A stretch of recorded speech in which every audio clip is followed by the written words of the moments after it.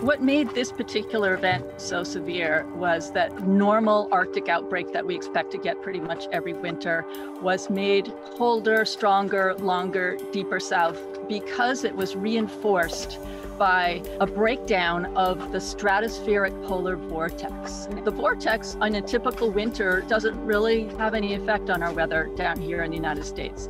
But every so often, about every 2 years on average, something will disrupt the polar vortex. Wind exists because of temperature differences. Warm air expands. So if you were sitting on top of a layer of air that extended from, say, New York up to the Arctic and looking towards the North Pole, it would look like that layer of air was tilting downhill. And so just like water wanting to flow down the side of a mountain, that air starts to flow down that hill towards the Arctic. So that creates a south to north wind, but because the Earth is spinning, it turns that wind to the right.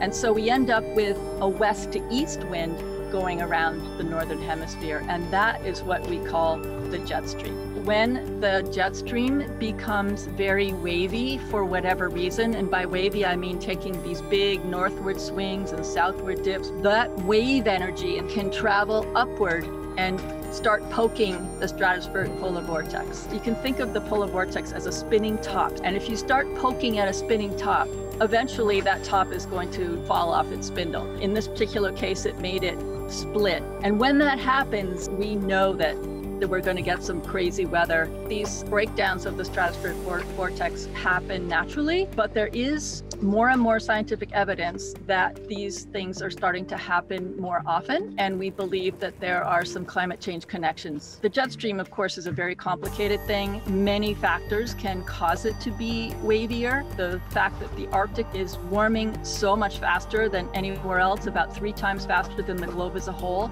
Sea ice, for example, which is the ice floating on the Arctic Ocean, is now about 75% smaller in terms of volume than it was only 40 years ago. And the Arctic is a very important part of the Earth's climate system. You can think of it as the refrigerator of the Earth.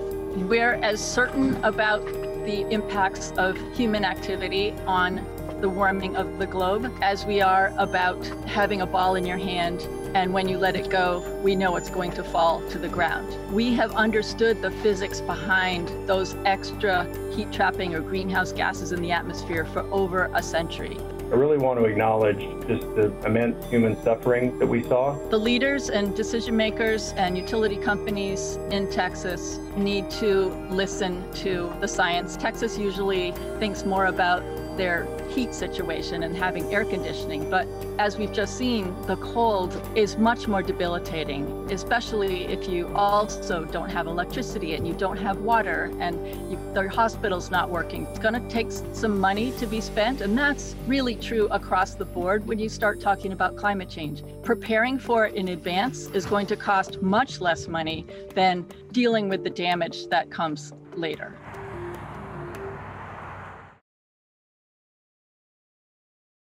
The biggest stories the moment they happen from around the globe. Subscribe to Bloomberg Quicktake now for insight in an instant.